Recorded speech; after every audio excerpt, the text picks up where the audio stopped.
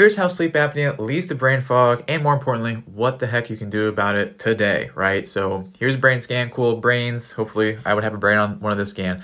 As you can see, the brain fog positive one, the foggy headedness, hard to remember words, there's more blue over here. This blue represents leakiness in the different membranes of the brain that allows various substances to get into the brain that shouldn't, that will cause inflammation, and your brain doesn't work as well. So there's two things to offset this leakiness. One is increasing carbon dioxide in your blood ever so slightly to help with blood flow. The second one is improving nitric oxide, which will help stabilize those leaky parts. Simplest way to fix that, you're going to inhale for a 3 count, and then hold for a 4 count that builds up CO2, and then you're going to hum as you exhale for 8 seconds. That will boost nitric oxide. Do that for like 5 to 10 minutes. Now that's just one breathing exercise. The more custom it is to you and your needs, the more effective it will be. So for that, all you have to do is click this big red button here, click the shop button down below, or go to the website over my face to get a personalized breathing protocol made just for you.